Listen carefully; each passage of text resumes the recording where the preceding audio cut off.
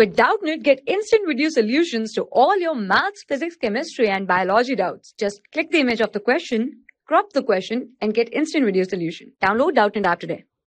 The question is the number of carbon atoms in a hydrogen carbonate radical is. So what are the number of hydrogen atoms in a hydrogen carbonate radical? So the first thing that you should know is that what is a hydrogen carbonate radical? It is represented as HCO3 negative, right? And this radical, which is hydrogen carbonate radical, is also known as a bicarbonate ion or a bicarbonate radical, right? So it has a formula of HCO3 minus, right? Whereas if we talk about the carbonate radical, if we talk about only the carbonate radical, then the carbonate radical is CO3 2 negative, right?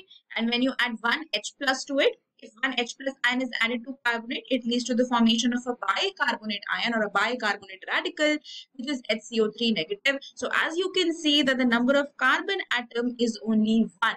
The number of carbon atom which is present in the bicarbonate radical or the hydrogen carbonate radical is just 1. So the correct answer for this question has to be option 1, which is 1, right? That's all for this particular question.